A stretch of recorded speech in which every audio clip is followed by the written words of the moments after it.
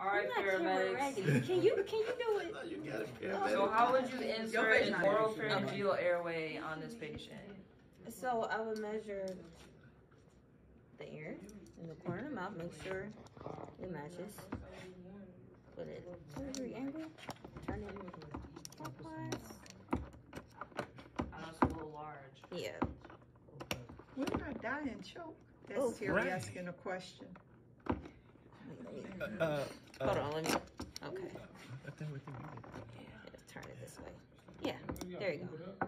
Yeah, but we not. Wow, do that again. Yeah, so it's like one thing you move up is like the NPA. No, there's an oral. Oh, we talking about for that Can you measure it? plastic on plastic. She have a problem. There you go.